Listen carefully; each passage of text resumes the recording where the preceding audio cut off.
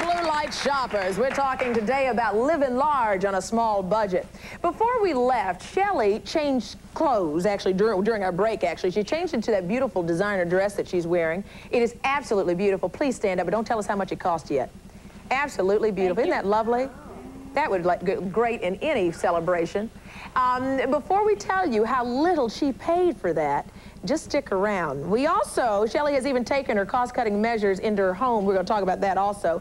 But first, we sent off two ladies in our audience to go and try on some thrift shop wear. And we're going to have our models come out, Cynthia and Leslie. Ladies, come on and let's see what you have on. This is Leslie, wearing a little silk outfit, little top, little belt, little Bermuda shorts there. Now, Shelley, tell us about this. How much was that? Well, the top was everything you could stuff in a bag for $1, so I guess it was about a nickel. The shorts were $2.69 at Salvation Army, so it's a $2.79 outfit. I think the belt was free. It was in my neighbor's front yard again. Thank you, Leslie. Cynthia, come on out. Let's see what you have on. Woo. Now, this is a great little outfit. What do you think about this one? It's really sharp. Yeah, sharp little outfit. Cynthia's wearing this outfit. Tell us about this one, Shelley. This is great to wear to work in the summertime. Oh, isn't this gorgeous? Yeah, this was, I overspent on this. It was 99 cents. 99 cents? Yeah, it was on a rack at the Second Debut Consignment Store in Marietta, 99 cents. And believe it or not. No, I don't think the shoes were 99 cents. No. I will not take credit for the shoes.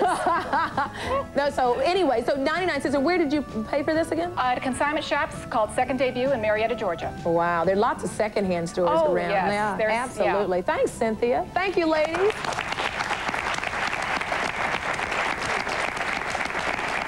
Now, before we go any further, you've got to tell us how much you paid for this dress. I think you should guess. Let's All right, make a deal. let's do a guess. How many people want to guess about how much you paid for this dress? How much would you? $40. $40. Okay, how much? I'll say 75. $75. I'll say 30. $30. So, Shelley, how much did you pay for it? $20. $20? Wow. Wait a minute.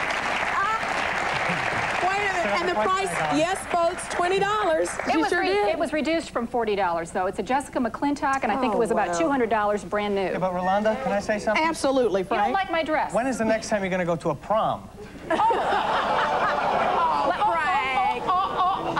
Okay, listen. Can we put him on the spot here? Wait a minute, let Shelley answer when she's going to go to the prom. Listen, I am one up on him because I did not buy this dress. I am modeling it for the store, and I'm taking it back. Thank you. So somebody could have it. But you know something, laugh if you will, that would look lovely at a New Year's Eve party. That would look great at a birthday party. One of those parties we're going to talk about you can throw for 40 people for cheap money. Shelley has also taken not only the cost-cutting measures, like I said, they just in clothes, but also right into her home by using a little money, a little imagination, and lots of bargain shopping.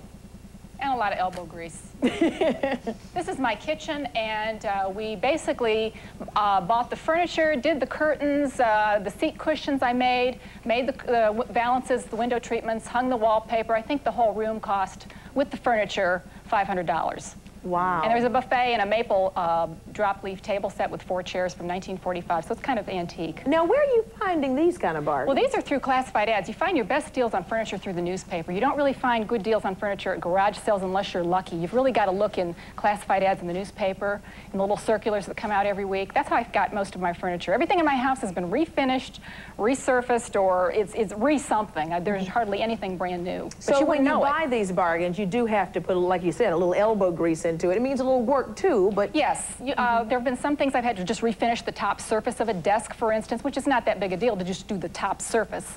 But yeah, I do have to refinish some of the things. And it's taken, I've collected these things over the years. It doesn't just happen overnight that you have a whole house full of furniture. Okay. You